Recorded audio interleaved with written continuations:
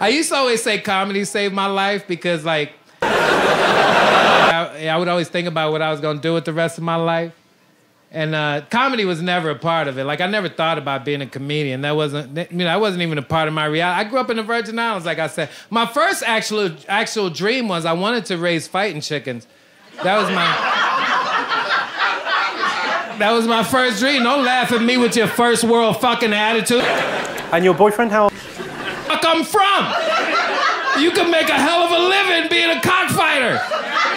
I wanted to be the cockfighting champion, and don't judge me. Don't you fucking, do you eat chicken? Do you eat chicken? Then don't fucking judge me. People always judge. It's your brother? Well, letting him fight, but you eat him.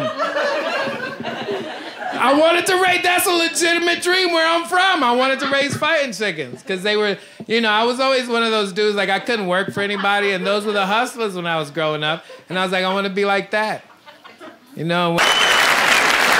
Tell me more. Yeah, I went and I picked a lot of fruit, because what we used to do is pick fruit and sell it in the market, or we would catch fish and sell it in the market, and I did all of that to raise funds to buy my first chicken. And I bought a beautiful amarillo. That's how you claim it. That's how you, I don't know how you say it. That's how you describe the thing. It looks like it's covered in, that is, forget it. Which is amarillo, right? So, I bought my first beautiful amarillo, and I used to go out there and train them every... It's quite a cool design. See, that would be cruelty to animals if I just threw them in the pit. It was like, fight, nigga. I got them prepared for that shit. I would go out there and train them every day. Every day I would go out there. I had drills I used to run them through. Y'all think it's a game. I was dead fucking serious, man. I was a ball. Back recently, there's a sign as you drive in. I would be every day like Rocky, like the track. Come on, chicken.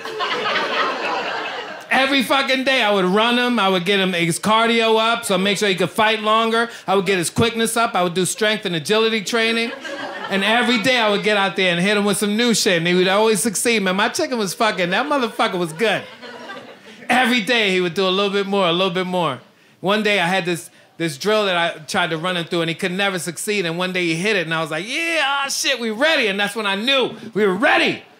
We were ready to go fight.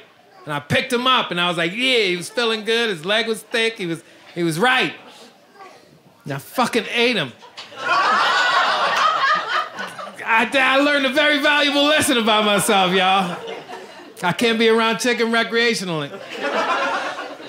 I am a true to form Negro. I ate that motherfucker. So there was a happy ending. You don't have to write a Yelp review.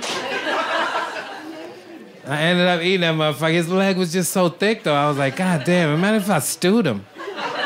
And he was delicious. You are here. Chicken, train it before you eat it.